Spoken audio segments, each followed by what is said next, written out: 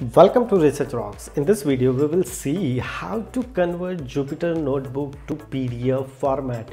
It's very simple. You can convert your entire Jupyter notebook code as a PDF format and you can use wherever you want. So how to do it? Let's start as a demonstration. Before start the demonstration, please subscribe our YouTube channel Research Rocks. So simply open here your Anaconda Navigator and launch your Jupyter notebook here first of all. So here is my Jupyter notebook and you select your location where exactly your code is available.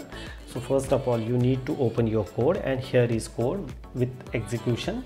So I just simply click here file and look at this here, download as. So several options are available here, which option you want download, like PDF via latex also available, but I just simply download here PDF via html.h. so you just simply click here and download this particular file. It's very simple process to download via PDF format in your Jupyter notebook. Hope you like this video. Before leaving, please subscribe our YouTube channel Research Rocks.